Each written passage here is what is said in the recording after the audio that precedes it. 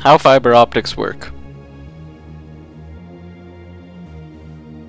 Fiber optic cables are made of very thin glass tubes coated in plastic.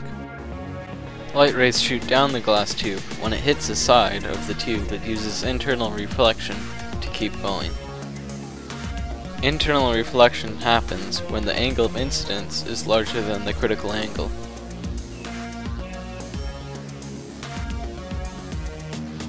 This means when the light hits the side, it bounces back in and forward down the cable.